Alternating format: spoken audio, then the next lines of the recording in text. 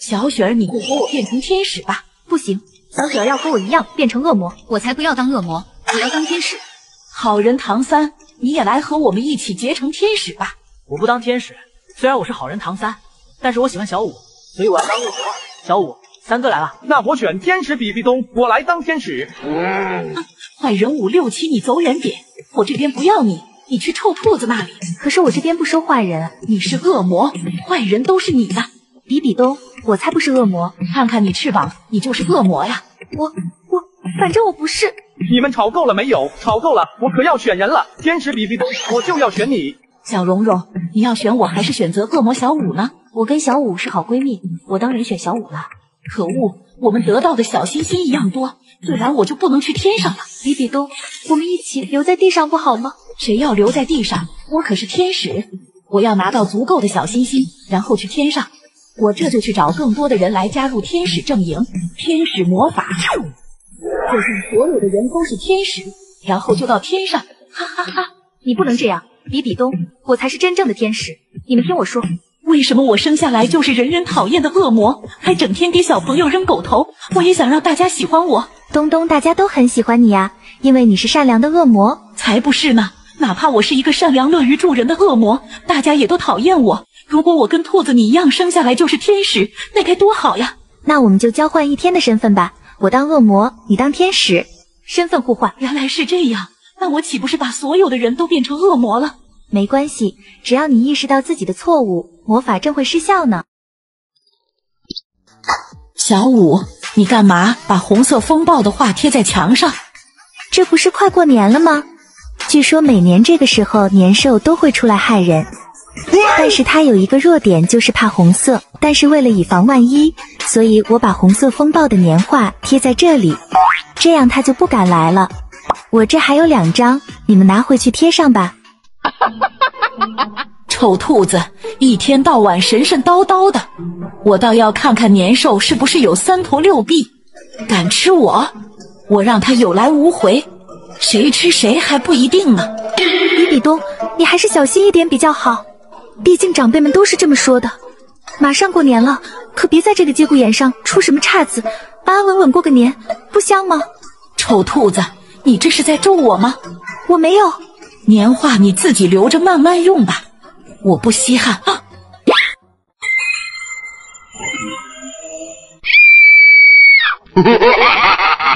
比比东，还是你家里好，没有我讨厌的红色。不过我的肚子饿了，就给我当晚餐吧。我错了，红色风暴，救救我吧！小舞，你终于成了我的新娘。567，你发什么疯？竟然敢打小舞！就是，你当我们不存在吗？你们别激动，先听我说，这个人不是小舞，他是千仞雪。妈妈，我已经把小舞抓来了，听说过几天他就要和唐三结婚了，你帮我跟他互换身体，这样我就可以嫁给唐三了。好啊，这样你去和唐三结婚，然后我就可以吸收他的魂环了，两全其美啊！小舞，你就看着我和唐三结婚吧。567，你别乱说，三哥，这不是真的。哼，千仞雪，你还想骗我们吗？三哥，我真的是小舞啊！你看我这个耳朵。是吗？我看看。三哥，这耳朵好像是真的拔不掉。是吗？那我来试试。三哥，别拔了，好痛呀！小舞，对不起，你别哭了。567，你为什么骗我们？就是，看来今天你是不想出我们的小镇大门了。我真的没骗你们呀，难道那是我做的梦吗？肯定是你做的梦。那天你睡觉的时候，我就听见你一直说，快把小舞和千仞雪互换身体，让千仞雪和三哥在一起，我就可以和小舞在一起了。好你个567，看我怎么收拾你！我变成珊瑚，我变成海星，我变成金鱼，我变成什么呢？小羊们，我要来找了。算了，我变成美人鱼吧。我来了！咦，美人鱼公主，你怎么在这？太好了，看来567没认出我，我在这里休息呢。那你休息吧，我要找人了。鲸鱼，唐三在哪呀？我不知道啊。蓉蓉暴露了吧？鲸鱼怎么会说话呢？可恶，567，你骗人，我不服。蓉蓉，你的眼泪鼻涕都掉到我身上了。唐三，你砸到我了。对不起啊，唐三，我不是故意的。对不起，比比东，我也不是故意的。原来唐三变成了海星，比比东变成珊瑚呀！我还去没找你们，就自己出来了。现在就剩下小舞没找到了。小舞不就在你旁边吗？我才不是小舞，我是美丽的美人鱼公主啊！什么美人鱼呀？你明明就长着兔子耳朵。我就是长着兔子耳朵的美人鱼，反正我不是小舞。她真的是小舞吗？妈妈，我饿了，我要吃汉堡包。好，妈妈这就去给你买。小兔，你怎么能叫一只鳄鱼妈妈？我才是你的妈妈，走，跟我回家。你是谁啊？我都没见过你，妈妈有人欺负我。小兔别闹了，快跟妈妈回家，不准欺负我女儿。小兔快跟妈妈走。好的，妈妈。小兔，我的孩子，我的孩子。小兔妈妈，这是怎么了？为什么小兔会认一只鳄鱼做妈妈？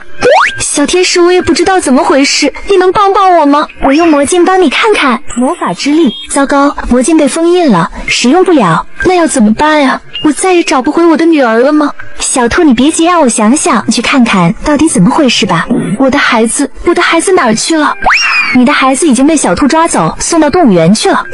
什么？送到动物园了？对，不过我可以把小兔找来做你的女儿。真的吗？我听说她是斗罗大陆最听话的孩子，她肯定不会同意。没关系，我的黑暗魔法一定可以帮到你。那你快帮帮我啊！但是我的魔力不够，需要你的土灵珠才能施法。好，土灵珠给你。巴拉巴拉，你快找小兔吧，她现在已经变成你的女儿了。谢谢你，比东东。真好骗，土灵珠归我了。你就等着变成香肠嘴吧。下面轮到千仞雪挑战喝黑暗饮料了。你们可不要往里乱放东西，不然有你们好受的。我给我喜欢的千仞雪放糖水。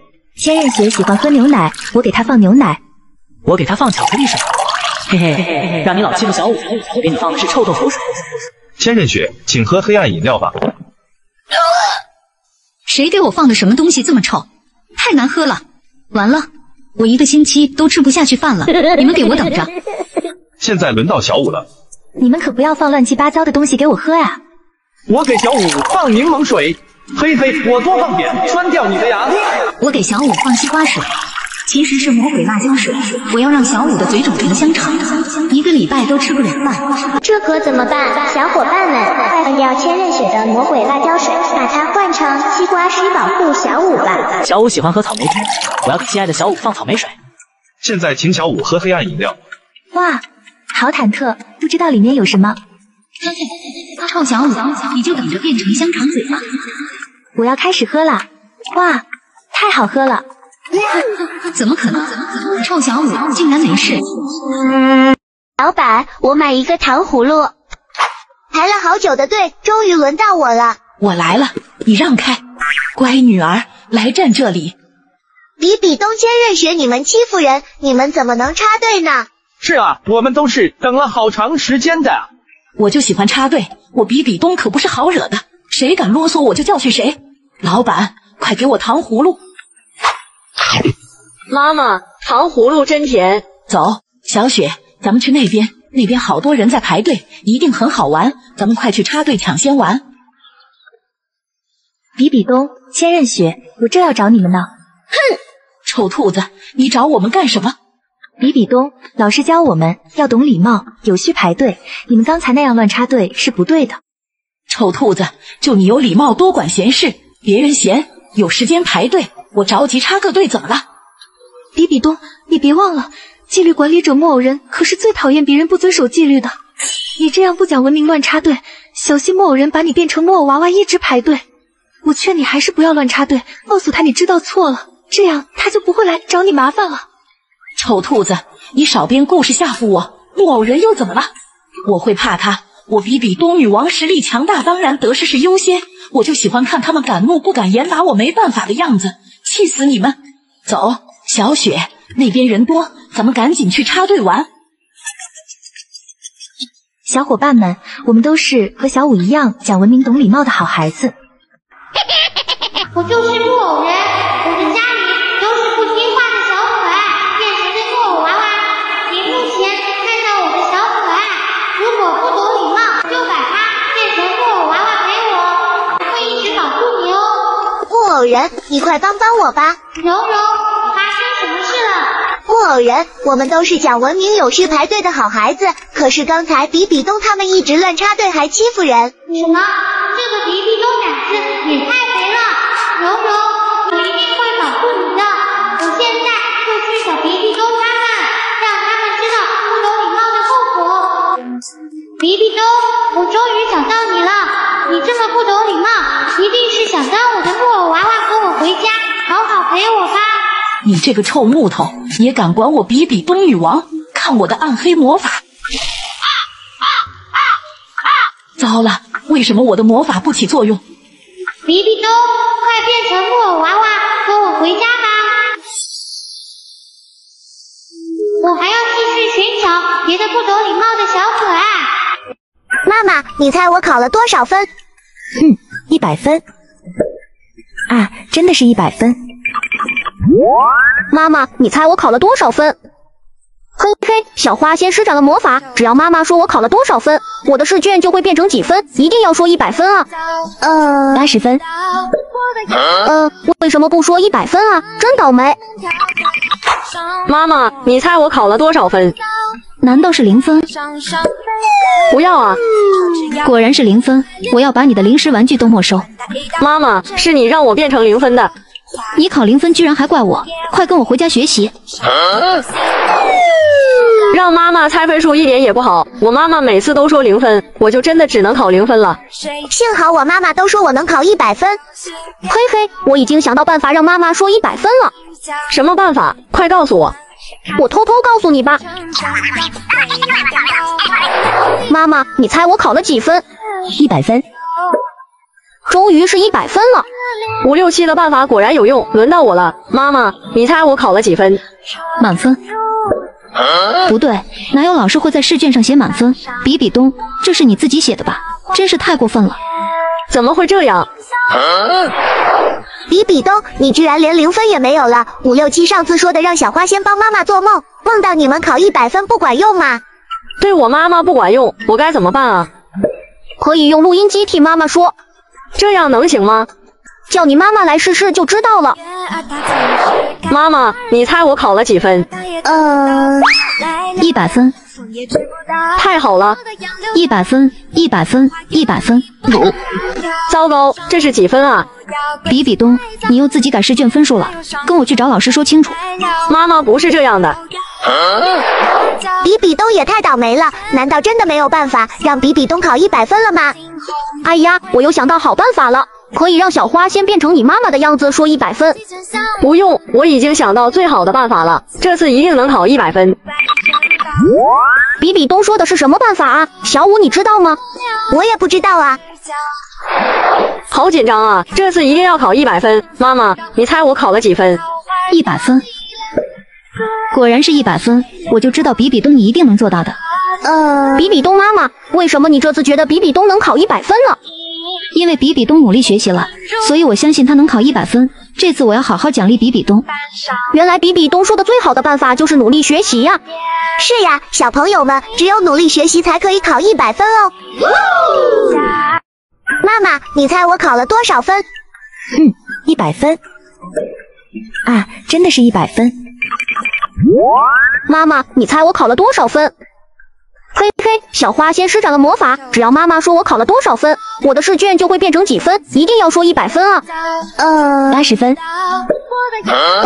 为什么不说100分啊？真倒霉。妈妈，你猜我考了多少分？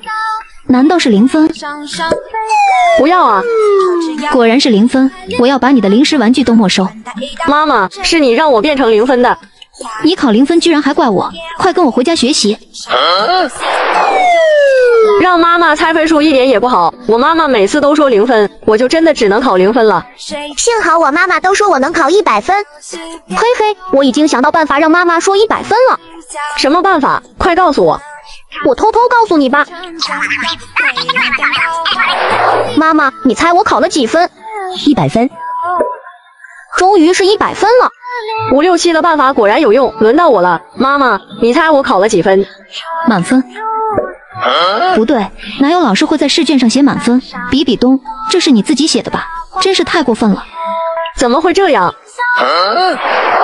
比比东，你居然连0分也没有了！5、6、7上次说的让小花先帮妈妈做梦，梦到你们考100分不管用吗？对我妈妈不管用，我该怎么办啊？可以用录音机替妈妈说，这样能行吗？叫你妈妈来试试就知道了。妈妈，你猜我考了几分？100分。太好了！100分，100分，100分。糟糕，这是几分啊？比比东，你又自己改试卷分数了，跟我去找老师说清楚。妈妈不是这样的。比比东也太倒霉了，难道真的没有办法让比比东考100分了吗？哎呀，我又想到好办法了，可以让小花先变成你妈妈的样子说100分。不用，我已经想到最好的办法了，这次一定能考100分。比比东说的是什么办法啊？小舞你知道吗？我也不知道啊。好紧张啊，这次一定要考100分。妈妈，你猜我考了几分？100分。果然是100分，我就知道比比东你一定能做到的。比比东妈妈，为什么你这次觉得比比东能考100分了？因为比比东努力学习了，所以我相信他能考100分。这次我要好好奖励比比东。原来比比东说的最好的办法就是努力学习呀。是呀，小朋友们，只有努力学习才可以考100分哦。小舞，你不要再哭了，本比比东大人给你带了你最喜欢的奶茶。三哥已经出海历练5年了，我实在太担心太想他了。可怜的孩子，本教皇给你讲个故事吧。传说很久以前，你眼前这片一望无际的大海中，生活着一群无忧无虑的美人鱼，它们有世上最美丽的鱼尾，拥有帮助人们实现愿望的魔法能力。有一次，一条贪玩的美人鱼无意间来到了咱们史莱克小镇，人们发现了它，知道它的魔法能力，就纷纷祈求它帮助自己实现愿望。善良的美人鱼答应了他们，不断地实现人们的愿望。可是随着魔法能力的消耗，它美丽的鱼尾慢慢失去了颜色，变成了黑色，而它也失去了实现人们愿望的能力。当人们发现它无法实现愿望后，都纷纷远离它，没人再喜欢它了，它也消失了。直到前几天，有人在公园的湖水里发现了它孤独的身影。不管这个比比东说的美人鱼能实现愿望是不是真的，我都要去看看这个美人鱼。我觉得她和我一样孤单，我思念我的唐三哥哥，他也会思念自己的亲人朋友的。我希望能成为他的好朋友。哇，真的是美人鱼！美人鱼你好呀。有兔耳朵的小姑娘，你是谁呀？你找我做什么？你是美人鱼吗？见到你真的是太好了，你不要害怕，我不会害你的。我是小舞，跳舞的舞，我是来找你帮忙的。哼，我再也不会相信你们人类的鬼话了。每次你们找我实现愿望，我都无条件的帮助了你们。可是我能量用完了，找你们帮忙，你们却没有一个人愿意帮我。我现在没有能量，都无法回到我的家乡了。对不起，善良的美人鱼，你需要什么可以告诉我，我肯定会帮助你的。好吧，既然你知道我需要什么，那你要是帮助我恢复我鱼尾的颜色和魔法能力，我就帮助你。真的吗？那太好了。太好了，小舞，我的鱼尾的颜色恢复了，我又拥有魔法能力了。现在说出你的愿望吧，我来帮你实现。美人鱼，我的唐三哥哥已经出海5年没回来了，我好担心他，想让他回来。快看你的身后！三哥，真的是你吗？我好想你啊！小舞，我也好想你，我被风暴困在海岛上了，多亏了你，我才能回来。你们团聚了，真好。小舞、唐三，我也要回家了，再见。小舞，你不要再哭了，本比比东大人给你带了你最喜欢的奶茶。三哥已经出海历练5年了，我实在太担心太想他了。可怜的孩子，本教皇给你讲个故事吧。传说很久以前，你眼前这片一望无际的大海中，生活着一群无忧无虑的美人鱼，她们有世上最美丽的鱼尾，拥有帮助人们实现愿望的魔法能力。有一次，一条贪玩的美人鱼无意间来到了咱们史莱克小镇，人们发现了她，知道她的魔法能力，就纷纷祈求她帮助自己实现愿望。善良的美人鱼答应了他们，不断地实现人们的愿望。可是随着魔法能力的消耗，她美丽的鱼尾慢慢失去了颜色，变成了黑色，而他也失去了实现人们愿望的能力。当人们发现他无法实现愿望后，都纷纷远离他，没人再喜欢他了，他也消失了。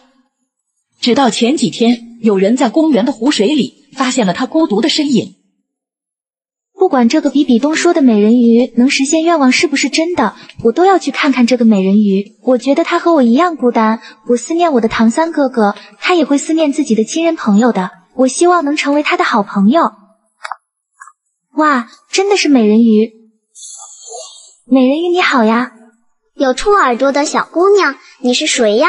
你找我做什么？你是美人鱼吗？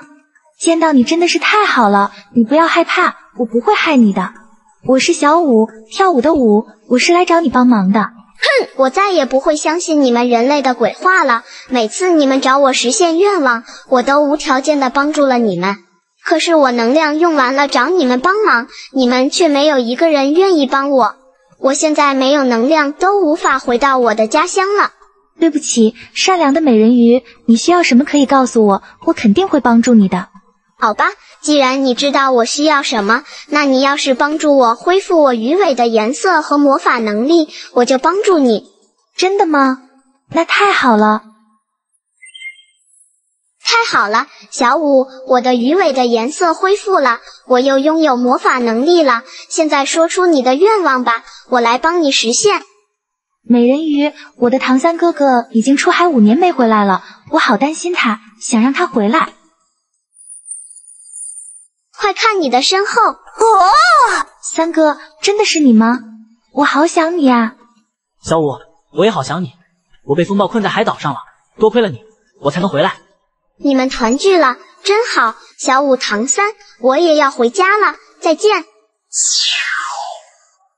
我要这个橙色的天使光圈，它可以变出所有好看的公主裙。那我就要这个金色的天使光环。它的魔法能让我拥有花不完的金币，以后我想买什么就能买什么。最后一个红色光环就归我了，以后我就可以召唤魔物了，看谁不顺眼就换魔物对付他。可是小舞怎么办？小舞他可是没有天使光环的。没事的，小舞不是最受小伙伴喜欢吗？他根本不需要天使光环，这些光环还是留给我们这些不受欢迎的人吧。小舞，以后你想穿公主裙就来找我吧，我可以给你变好看的公主裙。谢谢你，蓉蓉。小舞，你先别难过，我这里还有一个天使光环，这是神王大人留下的，只是被暗黑魔法侵蚀变成了黑色。没关系的，三哥，我喜欢黑色的天使光圈。小舞，这个光圈被暗黑魔法侵蚀过，所以不到危险的时刻不能随便使用它的魔法，否则会发生可怕的事情。比比东妈妈，我的天使光圈最厉害了，所有的魔兽都能召唤出来。哼，我的金色光圈才厉害，有钱能使鬼推磨，我可以买任何东西。好了，你们都别吵了，我给小舞的光圈可是神王大人留下的，肯定是最好的。可恶的唐三，你就是偏心，竟然把最好的光圈不拿出来单独留给小舞。为什么会有烧焦的味道？糟了，好像是哪里着火了。这是谁这么没公德心，居然把垃圾箱点燃了？原来小舞的光环竟然连天上的雨水都能控制，太厉害了吧！果然是最好的天使光圈，可恶，每次都是他得到最好的，我不服，我就要那个黑色的光圈。你们找我有什么事吗？我们要你的黑色光圈，把它交出来啊！可是你们不是都有天使光圈了吗？少废话，你的光圈最厉害，我们就要你的。既然你不愿意，别怪我不客气。召唤魔物！臭小鬼们，敢打扰我睡觉！糟了，这个魔物不听我的话，比比东妈妈快用金币魔法救救我啊！可是魔物也不要金币呀，我怎么救你呀？正好睡饿了，你们乖乖的进我的肚子里来吧。魔物你休想，有我小舞在，你不能作恶。这也太厉害了吧！控制龙卷风，我要定了。光圈就是我比比东女王的了。谁再敢给我扔狗头，我就用龙卷风把他推走。比比东，千万不要乱用魔法，否则很危险。臭兔子骗谁呢？你是不想让我用魔法，我偏要用天使魔法。我跟你说了，乱用天使魔法很危险，三哥都跟我强调了，不到危险的时刻不能用魔法，不然会有可怕的事发生。我要这个橙色的天使光圈，它可以变出所有好看的公主裙。那我就要这个金色的天使光环。他的魔法能让我拥有花不完的金币，以后我想买什么就能买什么。最后一个红色光环就归我了，以后我就可以召唤魔物了，看谁不顺眼就换魔物对付他。可是小舞怎么办？小舞他可是没有天使光环的。没事的，小舞不是最受小伙伴喜欢吗？他根本不需要天使光环，这些光环还是留给我们这些不受欢迎的人吧。小舞，以后你想穿公主裙就来找我吧，我可以给你变好看的公主裙。谢谢你，蓉蓉。小舞，你先别难过，我这里还有一个天使光环，这是神王大人留下的，只是被暗黑魔法侵蚀变成了黑色。没关系的，三哥，我喜欢黑色的天使光圈。小舞这个光圈被暗黑魔法侵蚀过，所以不到危险的时刻不能随便使用它的魔法，否则会发生可怕的事情。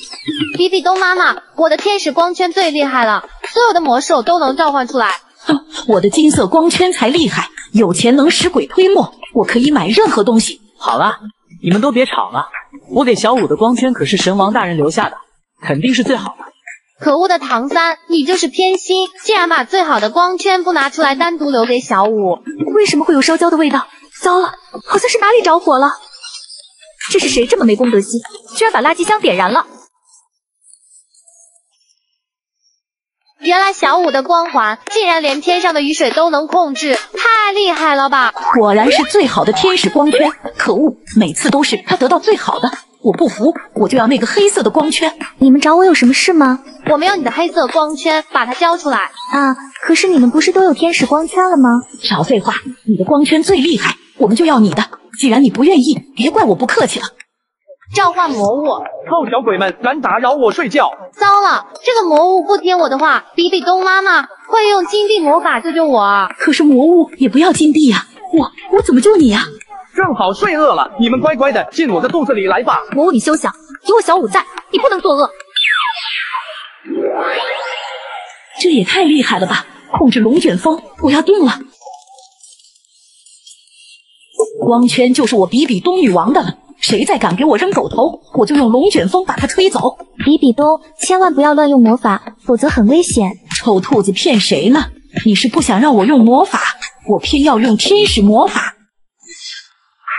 我跟你说了，乱用天使魔法很危险，三哥都跟我强调了，不到危险的时刻不能用魔法，不然会有可怕的事发生。大家快倒立！好的，我倒立。干嘛要倒立啊？来不及解释了，快倒立！小舞从来不骗人，我听他的，我也倒立。我才不倒立呢，太累了。发现有人没倒立，抓走。糟了，5、6、7被抓走了。谁让他不听小舞的？大家别担心，小花仙会救他的。好了，大家现在不用倒立了。哎呀，终于不用倒立了，累坏我了。哎呀，倒立好累啊！啊，又收到指令了，大家快跳起来，不停地跳。好的，我也跳。我也跳，嘿嘿嘿，跳起来真好玩，没有倒立那么累了。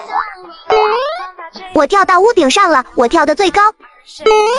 我跳到大树上了，我最高。我跳到彩虹上了，我最高。哇塞，小红俊好棒啊，跳得真高。我跳到了飞机上了，我跳得最高。啊，大家别跳了，又有指令了，先到地面上。大家快躺下。什么？躺下？不行，我的新衣服会脏的。哎呀，都什么时候了，还管衣服会不会脏？你忘了5、6、7被抓走的事了？啊，那好吧，我可不想被抓，我躺。大家在地上躺着走。什么？躺着走？太过分了，这样我的新衣服不光会脏还会破。哎呀，这是什么破规定？我听小舞的，我走。啊，我掉进水里了。哎呀，小朋友，我来救你。谢谢你，善良的海龟。不客气，你们来这里干嘛啊？我们被要求按照规定做动作，倒立跳跃，有人在地上躺着走。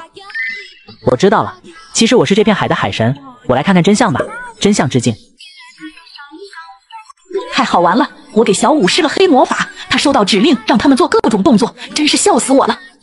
暗黑魔女大人，你也太有创意了，这样以后我们就会是童话王国最受欢迎的人了。嘿嘿，肯定的，我要想想下一个指令让他们做什么。这是我的姐姐，她最喜欢恶作剧了，刚才听你们一说就猜到是她了。你姐姐也太过分了，乌龟海神，你帮帮我们吧。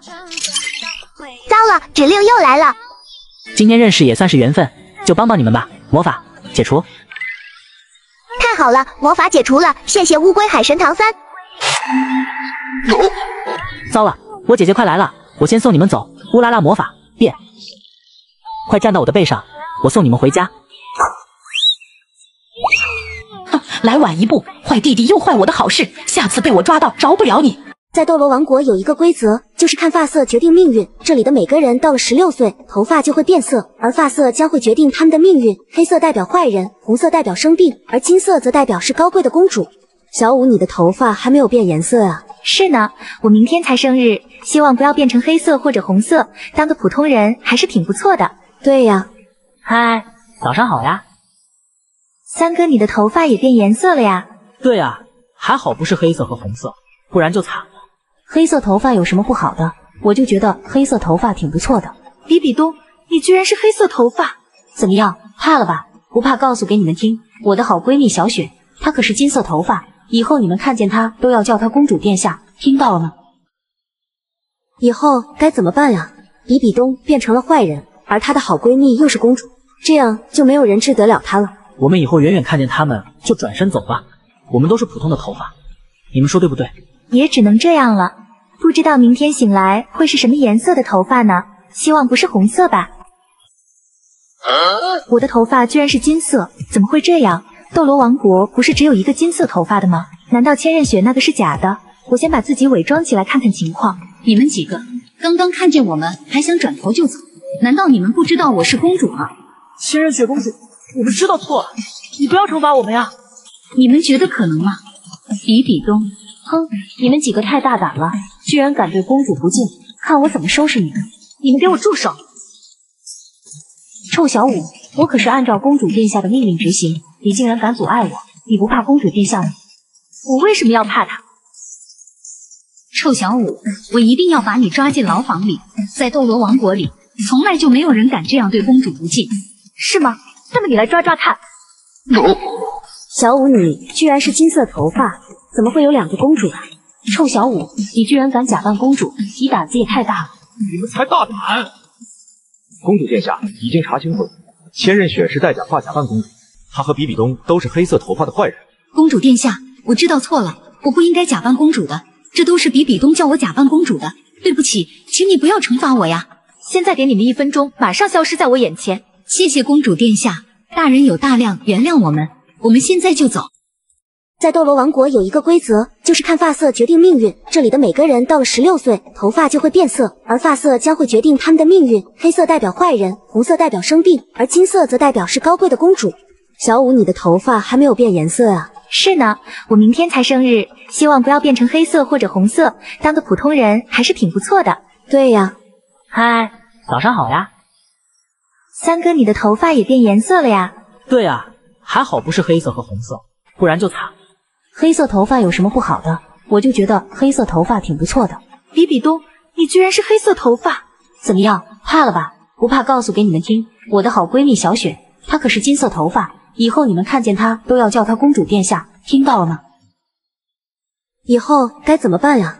比比东变成了坏人，而她的好闺蜜又是公主，这样就没有人治得了她了。我们以后远远看见他们就转身走吧，我们都是普通的头发，你们说对不对？也只能这样了。不知道明天醒来会是什么颜色的头发呢？希望不是红色吧。我的头发居然是金色，怎么会这样？斗罗王国不是只有一个金色头发的吗？难道千仞雪那个是假的？我先把自己伪装起来看看情况。你们几个刚刚看见我们还想转头就走，难道你们不知道我是公主吗？千仞雪公主，我们知道错了，你不要惩罚我们呀。你们觉得可能吗？比比东，哼，你们几个太大胆了，居然敢对公主不敬，看我怎么收拾你们！你们给我住手！臭小舞，我可是按照公主殿下的命令执行，你竟然敢阻碍我，你不怕公主殿下吗？我为什么要怕她？臭小舞，我一定要把你抓进牢房里。在斗罗王国里，从来就没有人敢这样对公主不敬，是吗？那么你来抓抓看。小舞，你居然是金色头发，怎么会有2个公主啊？臭小舞，你居然敢假扮公主，你胆子也太大了！你们才大胆！公主殿下已经查清楚了，千仞雪是戴假发假扮公主，他和比比东都是黑色头发的坏人。公主殿下，我知道错了，我不应该假扮公主的，这都是比比东叫我假扮公主的，对不起，请你不要惩罚我呀。现在给你们1分钟，马上消失在我眼前。谢谢公主殿下，大人有大量，原谅我们，我们现在就走。小舞，我的眼睛觉醒了，我的身份是公主，可能以后不能陪你上学放学了。明天才是我的18岁生日，要是觉醒了粉色眼睛，将会被关进小黑屋，永远失去自由的。小舞别担心，上天只有安排，马上就有人来接我去宫殿了，我会在宫殿里等你的。小舞，你要记住了，你一定要来城堡里，那里才是你归宿。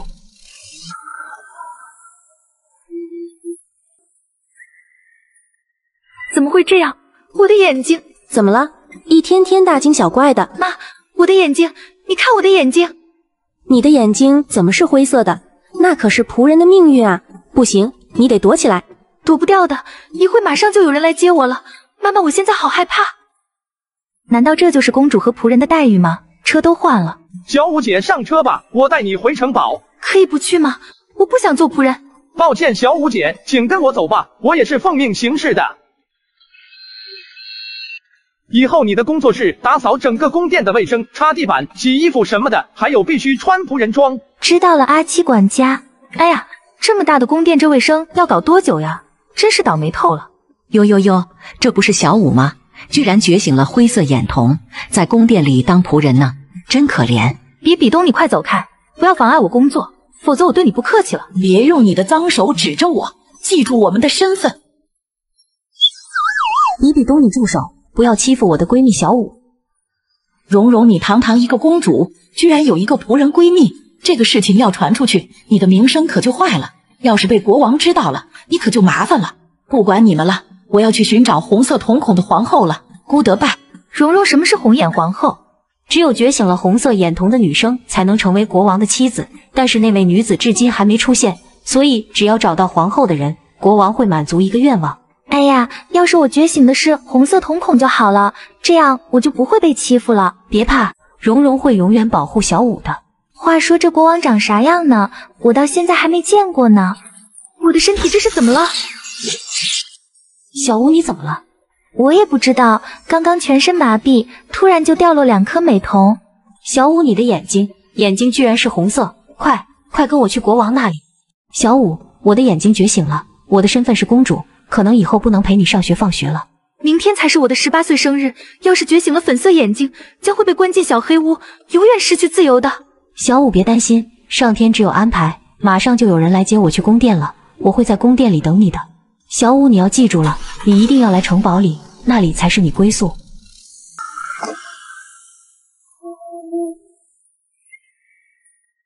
怎么会这样？我的眼睛怎么了？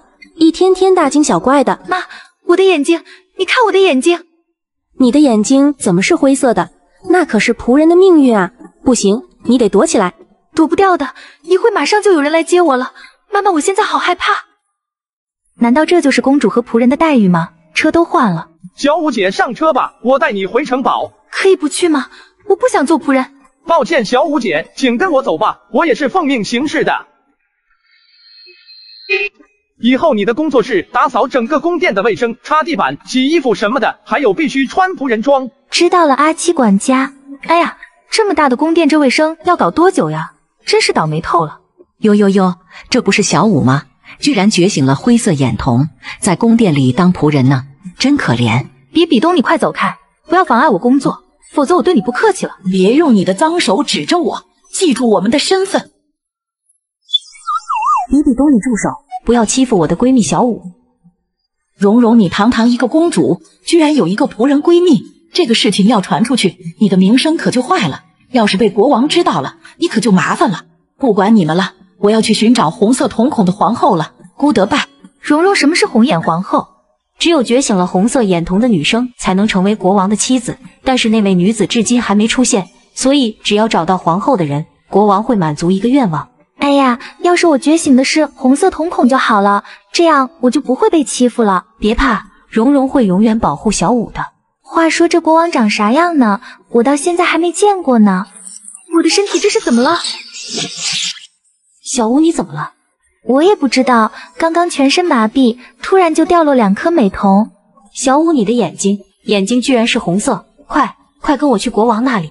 小舞，你要上课还是逃课？我是好学生，我当然是要上课了。小舞，你的身份是学霸。阿七，你要上课还是逃课？上课有什么好玩的？我要逃课。阿七，那你的身份就是学渣。唐三，你呢？要上课还是逃课？我喜欢学习，我要上课。唐三，你的身份是三好学生。比比东，你怎么选？这不是废话吗？谁喜欢上课呀？有这时间，我不如多玩游戏。我选逃课。比比东的身份是逃课大王。嘿嘿，我要带领差生一起逃课。小天使，你要上课还是逃课？我要当校长，谁敢逃课我就要谁好看。好的。小天使的身份是学校校长，坏学生逃课游戏现在开始。学渣们，你们的人少，你们先选，你们要用哪种方式逃课？我来选，我选飞机。好的，学渣们获得飞机，可以飞离学校。嘿嘿，有了飞机，我们一定可以逃课成功的。你们休想逃课，看我的100分攻击！哎呀，我们的飞机！学霸小舞用100分试卷攻击打爆了学渣的飞机，成功阻止学渣们逃课。小天使，现在该你选择了。咦，有我最爱的手机，我选手机。小天使淘汰。为什么呀？因为现在是上课时间，上课时间老师不能玩手机。下面学渣选择，我选攻击。比比东选到武魂真身，现在可以发动攻击。我要攻击小舞。小舞受到学渣的攻击，也变成了0分学渣。糟了，这可怎么办呀？现在好学生这边就只剩下我一个人了，他们那边人那么多，我根本不是对手啊！别担心，我还有绝招，电话叫家长。你是不是又变了？现在都敢逃课了，回去看我怎么收拾你！我不逃课了，我现在就回去上课。我也是。原来这样也可以，老师的绝招真是太厉害了。现在学渣们都回去上课了，我宣布这次学渣逃课游戏是好学生获得胜利。老师，你忘了吗？我现在也是学渣。等等，小舞，你可要想好，要是这次你逃课了，你就是一个坏孩子了。小舞，你要上课还是逃课？我是好学生，我当然是要上课了。小舞，你的身份是学霸。阿七，你要上课还是逃课？上课有什么好玩的？我要逃课。阿七，那你的身份就是学渣。唐三，你呢？要上课还是逃课？我喜欢学习，我要上课。唐三，你的身份是三好学生。比比东，你怎么选？这不是废话吗？谁喜欢上课呀？有这时间，我不如多玩游戏。我选逃课。比比东的身份是逃课大王。嘿嘿，我要带领差生一起逃课。小天使，你要上课还是逃课？我要当校长，谁敢逃课我就要谁好看。好的。小天使的身份是学校校长，坏学生逃课游戏现在开始。学渣们，你们的人少，你们先选，你们要用哪种方式逃课？我来选，我选飞机。好的，学渣们获得飞机，可以飞离学校。嘿嘿，有了飞机，我们一定可以逃课成功的。你们休想逃课，看我的100分攻击！哎呀，我们的飞机！学霸小舞用100分试卷攻击打爆了学渣的飞机，成功阻止学渣们逃课。小天使，现在该你选择了。咦，有我最爱的手机，我选手机。小天使淘汰。为什么呀？因为现在是上课时间，上课时间老师不能玩手机。下面学渣选择，我选攻击。比比东选到武魂真身，现在可以发动攻击。我要攻击小舞。小舞受到学渣的攻击，也变成了0分学渣。糟了，这可怎么办呀？现在好学生这边就只剩下我一个人了，他们那边人那么多，我根本不是对手啊！别担心，我还有绝招，电话叫家长。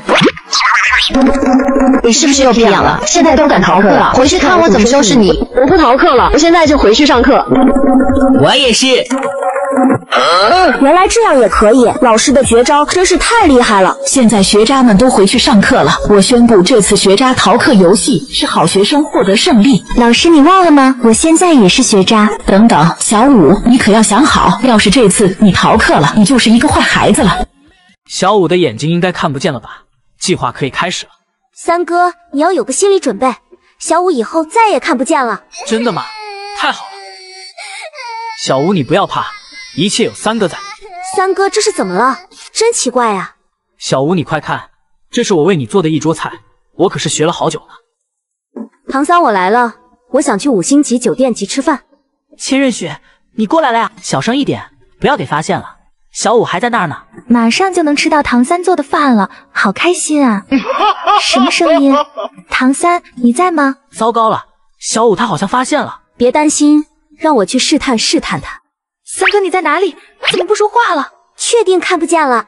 三哥，接下来看你的了。小五，我来了，刚刚我去给你盛了一碗汤。等等，让我把这只虫子放进去啊！千仞雪，你这想法不错。三哥，你做的好好吃呀！三哥，我突然好累啊，可以帮我捏捏脚吗？嘿嘿，我先帮你捏捏腿，再帮你捶捶背。哼，唐三怎么在帮小五捶背？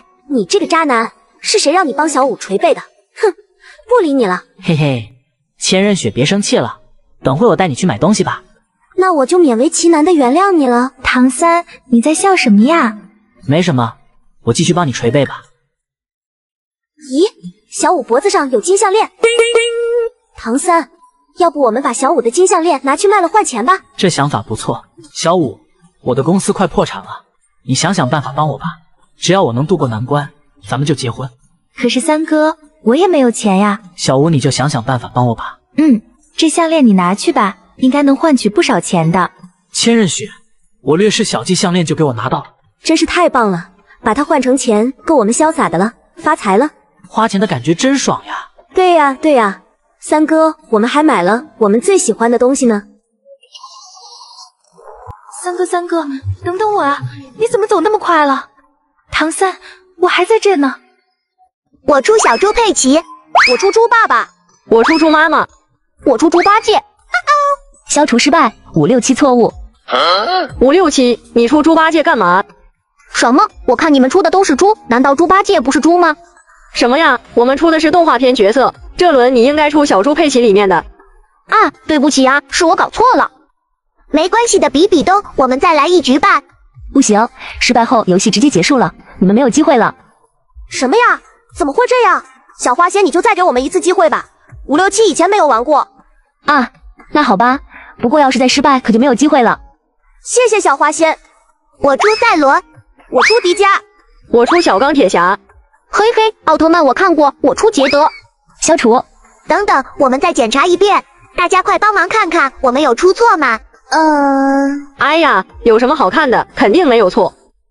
好啊，比比东，你怎么这么自信？我看就是你错了。大家都说小钢铁侠是漫威宇宙的。哦，对不起啊，我搞错了。那我换成奥特之父。消除成功，奖励一人一个大西瓜。喵喵喵，多好吃！我还要。这次我出。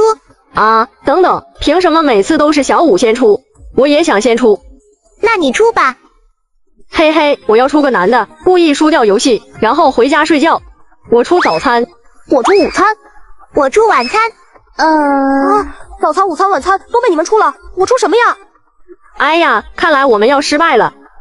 失败了还笑？好啊，比比东，你故意的，大家都告诉我了，你根本不想赢。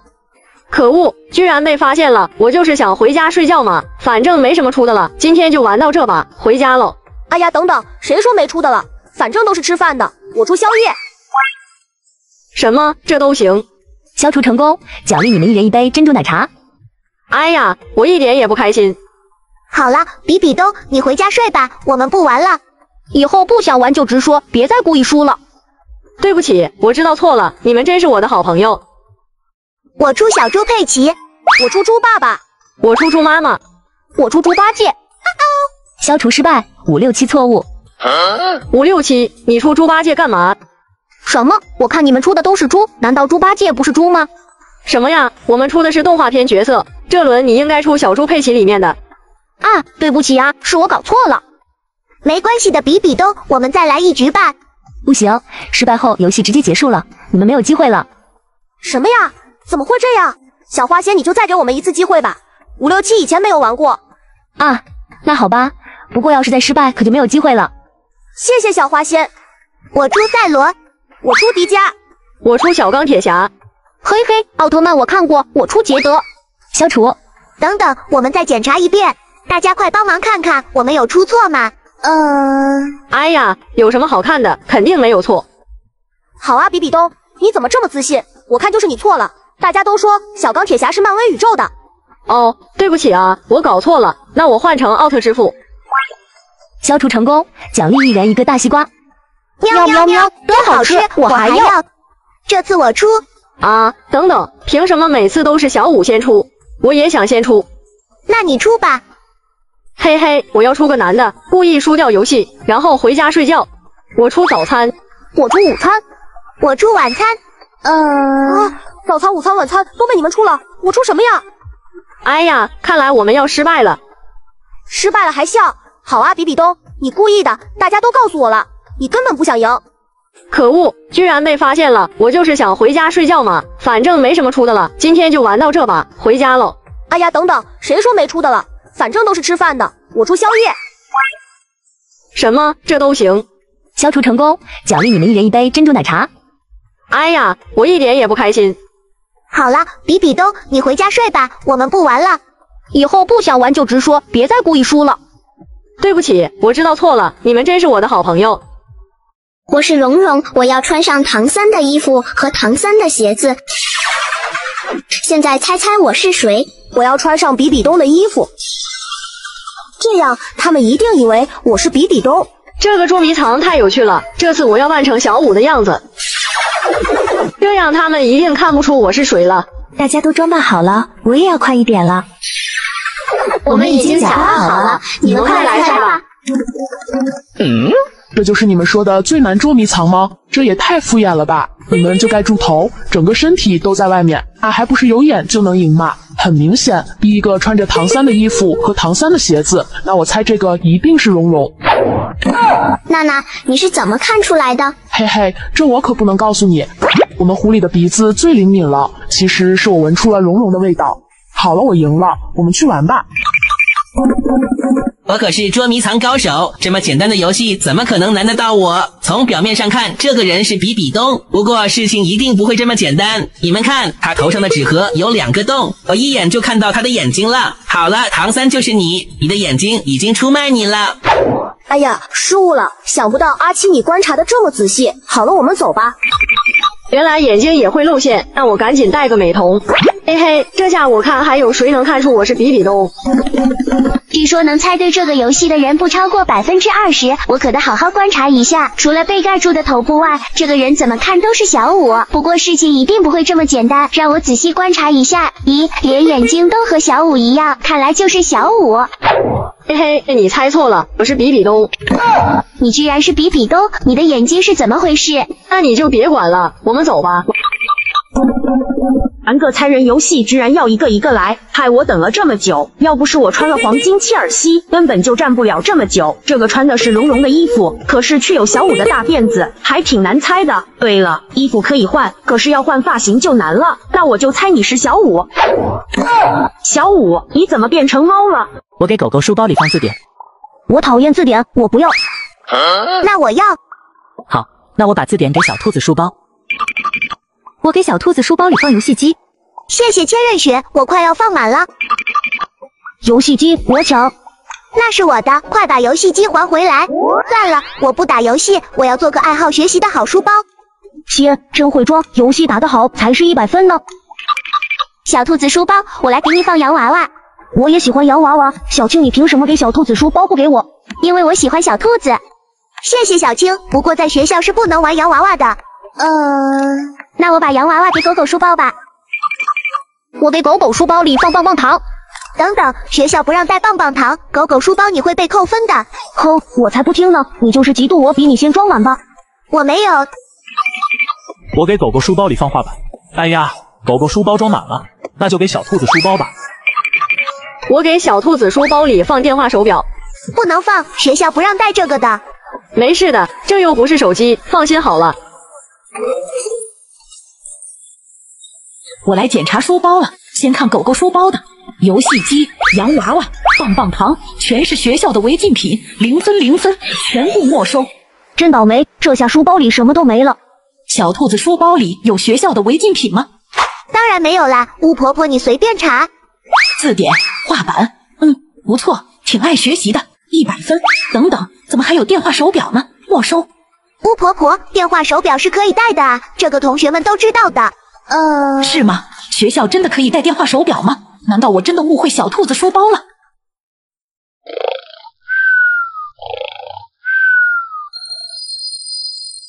又是人气满满的一天，我昨天晚上好像梦见了梦魔仙子，好奇怪啊！好了，再试试说出我的愿望。今天是我的生日，我想要一个很大的草莓蛋糕和 bling bling 的公主裙。好了，现在洗漱吃早餐去上学了。小吴，你今天看起来心情很不错呢。是呀，三哥，我特别开心。我昨天晚上做了一个特别神奇的梦。小五，告诉你一个秘密，我是梦魔仙子，专门帮小朋友实现美好愿望的。今天轮到你了，如果你明天睡醒后，你再说出你内心的愿望，等你放学回家后，就会看到神奇的事情发生哦。听起来真的很不错呢，我也要赶紧试一试。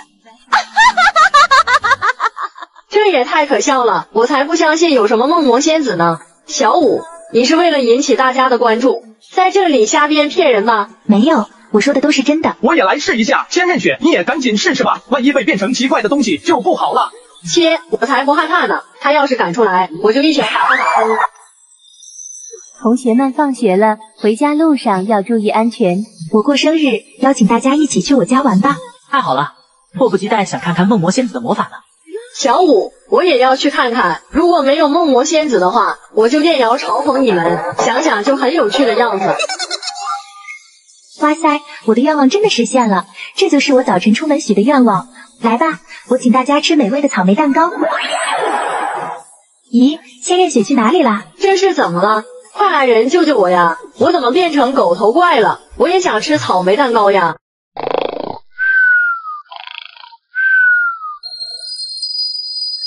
又是人气满满的一天，我昨天晚上好像梦见了梦魔仙子，好奇怪啊！好了，再试试说出我的愿望。今天是我的生日，我想要一个很大的草莓蛋糕和 bling bling 的公主裙。好了，现在洗漱吃早餐去上学了。小吴，你今天看起来心情很不错呢。是呀，三哥，我特别开心。我昨天晚上做了一个特别神奇的梦。小五，告诉你一个秘密，我是梦魔仙子，专门帮小朋友实现美好愿望的。今天轮到你了，如果你明天睡醒后，你再说出你内心的愿望，等你放学回家后，就会看到神奇的事情发生哦。听起来真的很不错呢，我也要赶紧试一试。这也太可笑了，我才不相信有什么梦魔仙子呢。小五，你是为了引起大家的关注，在这里瞎编骗人吗？没有，我说的都是真的。我也来试一下千仞雪，你也赶紧试试吧，万一被变成奇怪的东西就不好了。切，我才不害怕呢，他要是敢出来，我就一拳打他。同学们放学了，回家路上要注意安全。我过生日，邀请大家一起去我家玩吧。太好了，迫不及待想看看梦魔仙子的魔法呢。小五，我也要去看看，如果没有梦魔仙子的话，我就电摇嘲讽你们，想想就很有趣的样子。哇塞，我的愿望真的实现了，这就是我早晨出门许的愿望。来吧，我请大家吃美味的草莓蛋糕。咦，千仞雪去哪里啦？这是怎么了？快来人救救我呀！我怎么变成狗头怪了？我也想吃草莓蛋糕呀！小朋友，你们三个谁打碎了我店里的镜子？主人，来电话了。你好，这里是妖姬总部，请问有什么可以帮到你？妖姬叔叔，你快去救救小五吧！小五被超市老板扣押变成扫地工人了。啊，这到底是为什么？红色风暴，快打开时空隧道！好的，大哥。比比东，你不能乱碰别人的东西，你这样乱碰是很容易把东西碰坏的。臭兔子，你闭嘴！你不让碰，我偏要碰，你管得着吗？啊，比比东，你弄碎了。小朋友，你们三个谁打碎了我店里的镜子？老板，是这个臭兔子打碎的。不是我。臭兔子，我跟雪儿都看到是你打碎的，是不是雪儿？是的，老板，就是这个长着2只兔耳朵的同学打碎的。好啊，你这个小孩犯了错误还不承认，你思想品德课是你体育老师教的吗？这么没教养，你不知道别人的东西是不能乱碰的吗？今天你就别想走了，在我这做个扫地工人吧。屏幕前的小朋友们，我真的没有乱碰别人的东西。臭小五，你就乖乖在这打工吧，老板不用给他饭吃。他不爱吃饭，你给他喝拖地水就行。可恶，又是比比东他们俩干的好事。大哥，接下来我们该怎么办？哼，当然是给他凉拌。比比东，明明是你乱碰了别人的东西。小舞的粉丝已经告诉我了，而且小朋友们都说，你这种不经主人同意就乱碰别人东西的孩子是坏孩子。我最讨厌坏孩子了。比比东、千仞雪，你俩就在超市里当个保洁阿姨吧。小朋友，你们3个谁打碎了我店里的镜子？主人，来电话了。你好，这里是妖姬总部，请问有什么可以帮到你？妖姬叔叔，你快去救救小舞吧！小舞被超市老板扣押变成扫地工人了。啊，这到底是为什么？红色风暴，快打开时空隧道！好的，大哥。比比东，你不能乱碰别人的东西，你这样乱碰是很容易把东西碰坏的。臭兔子，你闭嘴！你不让碰，我偏要碰，你管得着吗？啊，比比东，你弄碎了。小朋友，你们3个谁打碎了我店里的镜子？老板，是这个臭兔子打碎的。不是我。臭兔子，我跟雪儿都看到是你打碎的，是不是雪儿？是的，老板，就是这个长着2只兔耳朵的同学打碎的。好啊，你这个小孩犯了错误还不承认，你思想品德课是你体育老师教的吗？这么没教养，你不知道别人的东西是不能乱碰的吗？今天你就别想走了，在我这做个扫地工人吧。屏幕前的小朋友们，我真的没有乱碰别人的东西。臭小舞，你就乖乖在这打工吧，老板不用给他饭吃，他不爱吃饭，你给他喝拖地水就行。可恶，又是比比东他们俩干的好事。大哥，接下来我们该怎么办？哼，当然是给他凉拌。比比东，明明是你乱碰了别人的东西。小舞的粉丝已经告诉我了，而且小朋友们都说，你这种不经主人同意就乱碰别人东西的孩子是坏孩子。我最讨厌坏孩子了。比比东、千仞雪，你俩就在超市里当个保洁阿姨吧。